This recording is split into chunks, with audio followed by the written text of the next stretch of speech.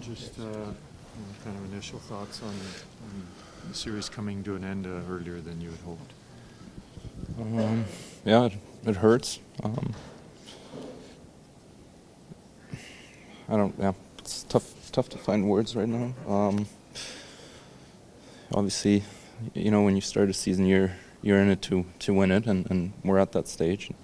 If you don't complete that, then it just feels like a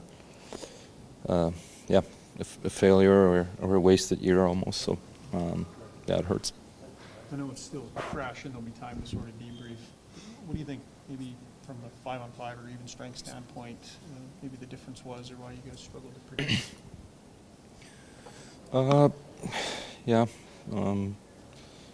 Couldn't create enough, maybe 5-on-5, but we scored 2 5-on-5 tonight. Sometimes that's got to be enough, right? I got to take a lot of ownership myself. I wasn't good tonight, so yeah.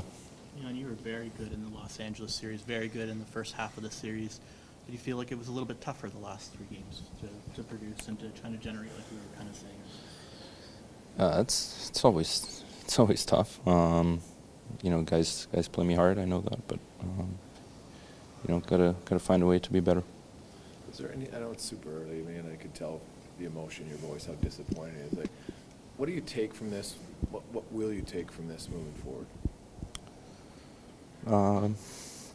Just the feeling of how much it hurts. I don't think anyone in here, wants to feel like that again. So you got to do whatever you have to do personally to make sure that you don't feel like that anymore. And